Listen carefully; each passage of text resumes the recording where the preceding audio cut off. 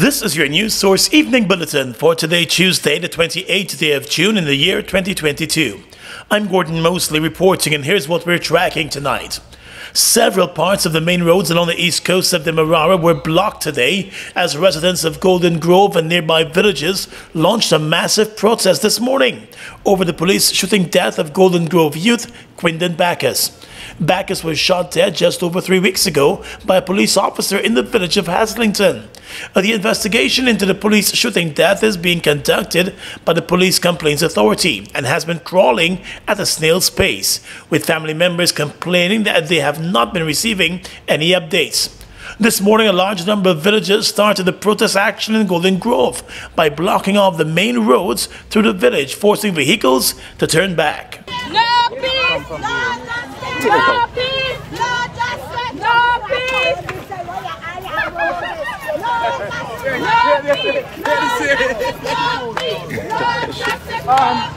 just in front of surrender, I want to put we need justice. We arrested till we get justice. It's unfair. At the beginning of the protest, police officers were in the area attempting to gather residents to clear the roads, but those efforts failed. The protest quickly spread to other villages as many of the protesters called on villagers to join them in their march for justice.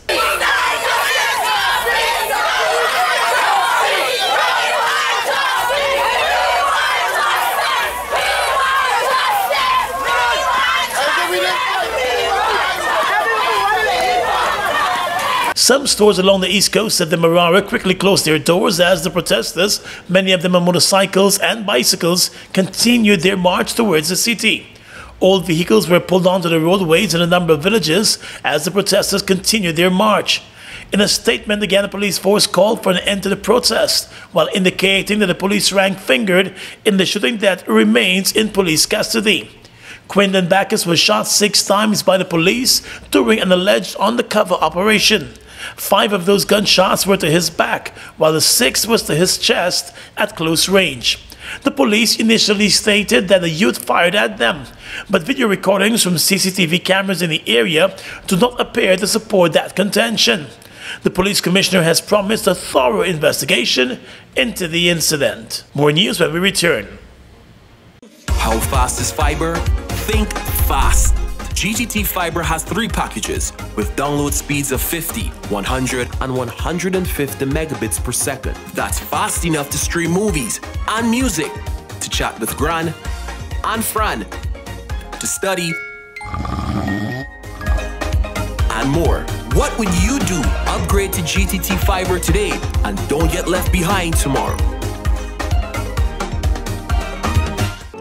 The International Building Expo is the only expo of its kind in the Caribbean, fostering homeownership and catapulting the construction sector with innovative and sustainable building practices, creating and advancing linkages among local, regional, and international stakeholders. It's the new frontier for building a One Guyana. The International Building Expo, commencing from July 22 at the Guyana National Stadium. Register now at www.buildingexpo.gy. Doors and windows, Republic. Rooms and more, Republic. A brand new rug on the floor. Come to Republic, come to Republic. Whatever you need, you got it. Come through and get your mortgage. Live the dream with Republic. 95 to 100% financing, 50% waiver of negotiation fees, plus 1 lucky person gets their mortgage paid in full. Turn someday into today. Talk to Republic Bank about your low-cost mortgage today.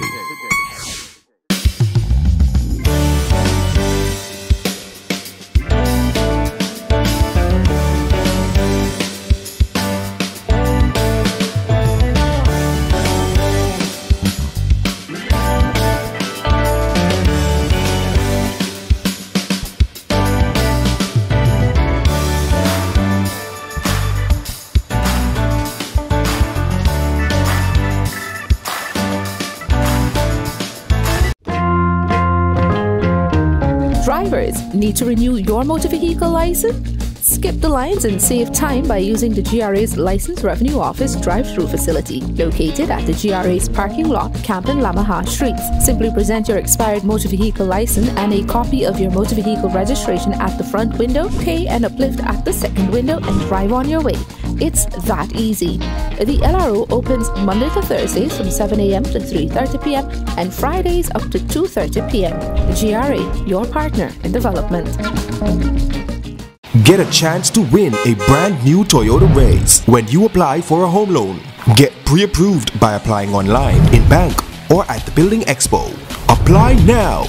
Promotion ends July 24 and the drawing will take place on the final day of the International Building Expo. Here's your chance to win and drive home a Toyota Race. GBTI, we see Guyana through your eyes.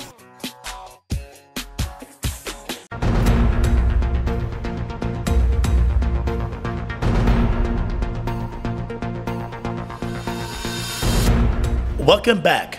Members of the joint services were dispatched to the East Coast to Marara corridor this afternoon to monitor the roadway and mitigate any acts of crime during the protests. The move came amidst the protest by villagers over the police shooting death of Quinton Bacchus and reports of robberies and looting at the Monrepo market during the protests. The police said it has received the reports of the robberies and looting and has started an investigation.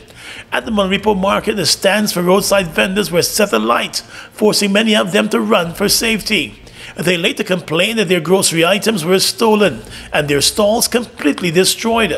One woman said more than $1 million in groceries were stolen from her stall before it was set on fire by some of the protesters. A minibus that was used by another vendor to transact her business was also set on fire and items stolen. All my bags grapes, all my apple, all my bag potato, all my garlic, everything just gone right now. But 400 pound plant me buy this morning, everything gone, every single thing gone. About 600,000 because we have plenty greens. We stand well stocked with greens. My God. Real big losses we get. Provision, everything gone. This is you think? Yes. Nearly $800,000. Most of the protesters dispersed in the marketplace, with many of them spotted on their bicycles with groceries and other items. After the protesters left, many of the Monrepo stall holders and residents came onto the roadway as the joint services moved into the community to maintain order. Home Affairs Minister Robeson Ben was rebuked by the Monrepo residents as he asked them to clear the roads.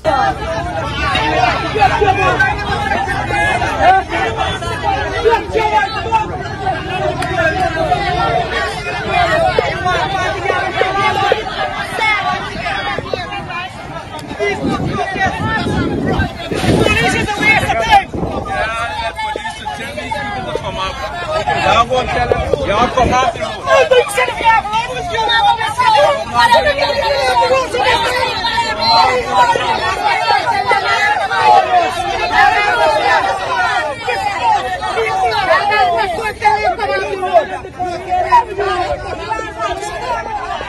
In a statement, President Finale condemned the damage to property and theft that took place at the Monrepo market. He said the government has already made it clear that it supports an ongoing, independent investigation to bring justice to the family of Quinton Bacchus. The president said similarly the government is supporting all actions that may be necessary to ensure justice for all those who lost property, were beaten or robbed during the protests. The family of the youth who was shot dead by the police condemned the actions of those persons who used the protest to rob others and loot their stalls. I was at BV, but coming down now, I saw the smoke and what's up. What I'm saying that this is not nothing political, because we black people, we lose our sons also. The Indian people, they losing anybody, the police doing anything to anybody. Me know how this now involved and whatsoever, and it's a disgrace to us because we were protesting peacefully this morning. From Gulling Grove, I came from Gulling Grove on to up to BV, and then I turned back. But this is what I saw. Somebody bus born, the road is burning, but we're destroying our own self. And they need to stop it. If we are protesting, we can protest in a better manner. The family members said their protests are peaceful and have always been peaceful as they continue their calls for justice. During the height of the protest this morning along the east coast of the Marara, President Irfan Ali urged the protesting East Coast residents to allow the Police Complaints Authority to do its work and wait on the process to be completed as the probe continues into the shooting death of Quinton Bacchus. In a televised statement from State House, President Ali said he has been assured by the chairman of the Police Complaints Authority that the investigation is progressing well and should be completed and the report handed over by Monday of next week. I'm further advised that very early in the new week, the Police Complaint Authority, retired Justice Ramlal, the chair, would be in a position to present their findings and investigation based on investigation to the DPP. The president said he has also been informed that a second police officer is now in custody assisting the investigators with the probe. President Ali said with the two police officers still in custody and the probe ongoing, he sees no basis for the protest that started this morning. So there is no basis for the type of action on the road that we're seeing now. The report will be presented on Monday and be available for the public, for the news, to inquire factually what the report stated. So I'm asking residents to please go home, to please clear the roadways, and to please allow the system to work. All of us want justice. All of us want fairness. But we cannot base our action on misleading information. Mr. Ali said he will work to ensure that there is justice and fairness in the system. At this moment, for the type of behavior we are seeing on the road, as your president, I assure you that at all times, I would work to ensure there is justice and fairness in the system. I ask you to go home. I ask you to allow the system to work, and I ask you to await the report. Let the institutions work. The Guyana police force was forced to dispatch the riot police to prevent the protesters from continuing their march toward the city. The protest started at Golden Grove and moved through a number of East Coast villages and gathering more support as the march continued as they were seeking justice for Quinton Bacchus. The opposition APNU-AFC has condemned the escalation of the protest today on the east coast of the Marara, which it believes could distract from the real reason for the protest action. Hundreds of residents from the east coast of Marara took to the streets this morning, calling for justice for Golden Grove youth Quinton Bacchus, who was shot dead by a special branch police officer earlier this month at Haslington.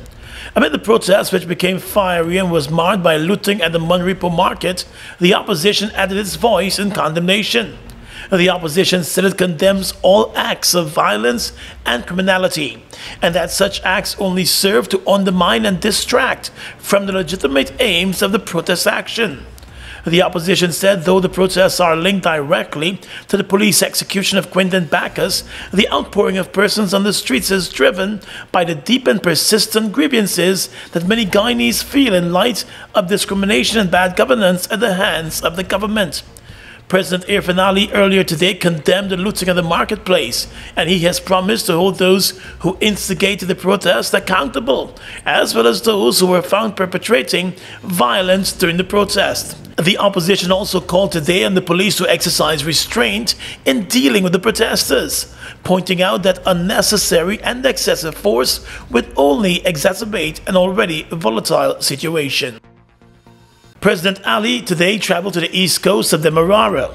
After meeting with angry residents in Monrepo who had their stalls looted and burnt during this morning's protest, the president moved to the community of Buxton as he tried to quell the protest taking place several villages away at Golden Grove. While in Buxton, the president declared that he also wants justice for Quinton Bacchus and justice for the vendors whose stalls were looted by some persons during the morning's protest. I want justice for your family too. But justice for your family can mean injustice for other people too, Mr. President. All right. A relative of Quindon Bacchus told the president that he should have responded earlier to the cries of the citizens for justice in the case. But I want justice. Since my cousin there is no, you come up the East Coast. Yo, listen to me. Right? No, you come up to the East Coast. You listen to me now. You gotta listen to me too, man. I am listening to you. No, I see you up the East Coast.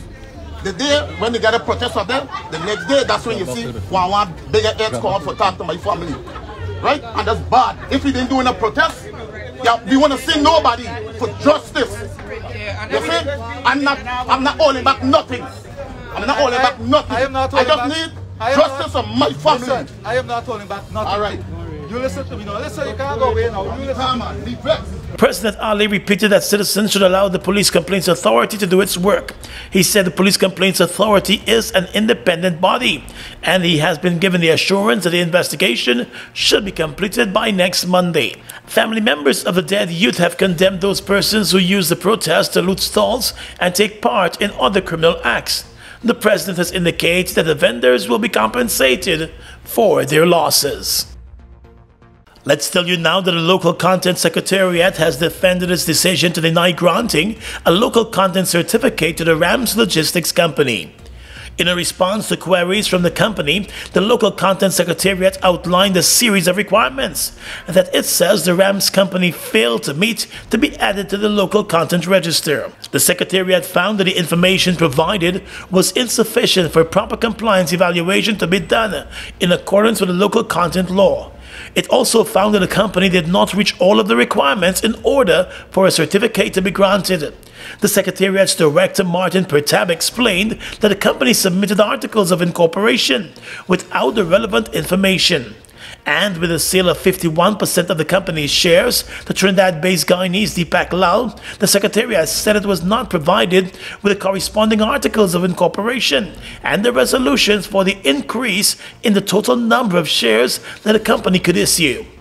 Although Rams Logistics had explained that the majority of its shares is owned by Deepak Lal, the Secretariat said it was not provided with any official documentation which can confirm the company's claim. It said there was no signed, filed, or certified company resolutions. The Local Content Secretariat said even with the most recent documents on the allotment of shares was not provided. The company was also warned of the $10 million fine that companies could face for submitting misleading information to the Local Content Secretariat. Last week, the Rams Company called a press conference to complain about not being provided with the information regarding its denial of the certificate. Without that certificate, the company will not be able to continue to operate in the local oil and gas sector. Rams Logistics is the largest logistics contractor currently in the local oil and gas sector. It has been in operation in Guyana since 2013. A 23-year-old miner from Bartica has become the latest victim of a mining pit accident, triggering yet another investigation by the Guyana Geology and Mines Commission and the Ministry of Labour. The young miner Akim Khan died on Sunday afternoon when a mining pit that he operated at Sandhill Bag Dam in the Cayuni River collapsed while he and another employee were working in the pit. A police report stated that when the pit started to collapse, Khan and his 25-year-old employee started to run, but his feet got trapped in a jetting hose and he was quickly covered by the sand as the employee managed to run to safety and raise an alarm. The police said another miner from the area rushed to the scene and they started to dig the area where the young miner was covered. It took about 10 minutes for them to reach his body, which was motionless. The body has since been transferred to the Bartica Hospital for post-mortem examination. Just last week, the Guyana Gold and Diamond Miners Association encouraged miners to put safer mining practices in place following a number of deadly mining accidents in recent months. It was a long car ride home, and Kyla started to crave the all-natural Ripples Crunch. Ah yes, that was all she could think about. She thought she was dreaming, but it seemed so real. Daydream or not, the craving still hit, and she couldn't wait to rip into it. Sunshine Snacks Ripples Chips. Rip into 100% real potato goodness. Sunshine Snacks Ripples. Rip into real potato goodness. Get a chance to win a brand new Toyota Race when you apply for a home loan. Get pre-approved by applying online, in bank, or at the Building Expo. Apply now! Promotion ends July 24 and the drawing will take place on the final day of the International Building Expo. Here's your chance to win and drive home a Toyota Race. GBTI, we see Guyana through your eyes.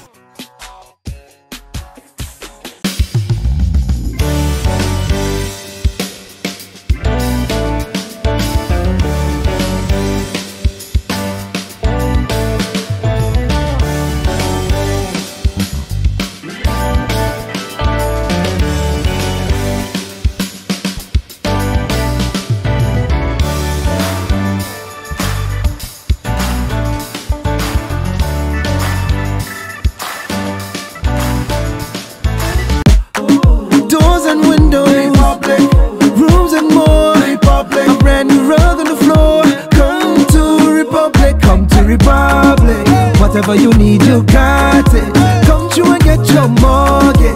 Live the dream with Republic. 95 to 100% financing, 50% waiver of negotiation fees, plus one lucky person gets their mortgage paid in full. Turn some day into today. Talk to Republic Bank about your low-cost mortgage today. Get in the game with Buster. Win a full gaming setup, Xbox X, gaming chair, gaming speaker and headset, or any of over 60 weekly prizes like Oculus Quest 2, Mini 2 drone, Nintendo Switch, and many more top gaming prizes. Check below for details. Fuel it up and drive, Super 95. Tune up. Fuel it up and drive, Super 95. Tune up. Protect your fuel system, boy. High mileage and performance, boy. Guy Super 95 gasoline gives you more reasons to drive and is available at 56 service stations nationwide. For affordable price, high performance, and high mileage, choose Guy Super 95 gasoline. Fuel it up and drive.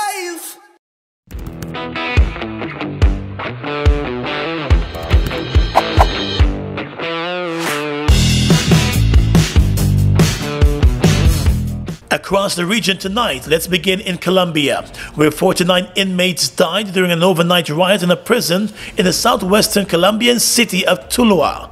The head of the National Prisons Agency announced. The director of the agency told local radio that a fire started during the protests by the prisoners. He said it was a tragic and disastrous event.